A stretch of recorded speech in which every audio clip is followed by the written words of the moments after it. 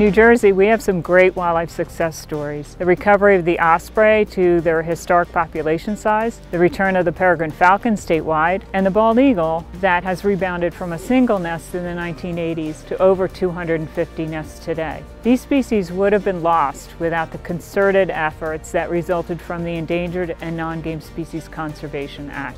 Conservation is from New Jersey Fish and Wildlife, nonprofit organizations, DEP Green Acres land acquisition, and land use regulations that protect habitat. All of these fell into place because of New Jersey's Endangered Species Act.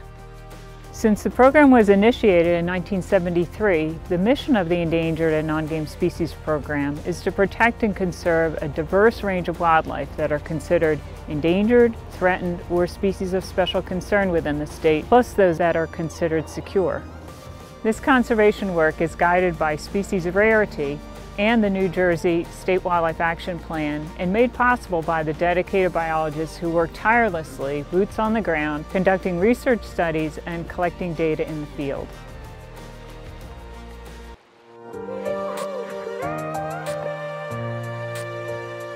Our Connecting Habitat Across New Jersey, or CHANGE project, is an initiative that we started several years ago, and it's really designed in part as a planning tool that would identify core habitats and then habitat connectors that allow wildlife to move through the landscape from one core habitat to the other. New Jersey has the densest road network in the country. We have some really great examples of wildlife passages that we've installed along roadways in partnership with the New Jersey Department of Transportation. Wildlife conservation is really a team sport, and therefore collaborating with the New Jersey Department of Transportation is critical in these situations. They not only bring expertise when it comes to engineering, but also in many cases funding to help us implement road passage projects. It's so much fun, and then we've done a lot. The Endangered Species Program is really lucky to have a dedicated group of volunteers registered with the Wildlife Conservation Corps who assist on so many of our projects. They monitor bald eagle nests, osprey nests, colonial water birds, the other coastal birds. The Bald Eagle Project has over 130 volunteers. They monitor over 250 nests statewide for us, and they work all the way through the eagle nesting season, which is January through July. And that gives us so much information that puts us so far ahead of many other states that manage their bald eagle populations. We really know more about our bald eagles in New Jersey than almost anyone. And it's all because of a huge group of very skilled volunteers.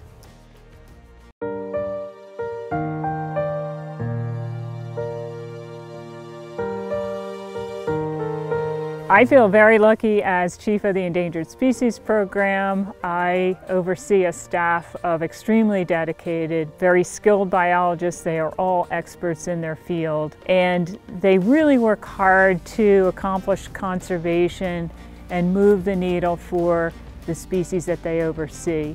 And they build partnerships that really make a difference to New Jersey's wildlife and New Jersey's habitats. Not only are they hardworking, but they are experts in their field. Most of them have a specific species expertise. They work to identify threats to those species and also work to identify ways to remove threats to those species. When I started with New Jersey Fish and Wildlife over 20 years ago, I worked in the Endangered and Nongame Species Program.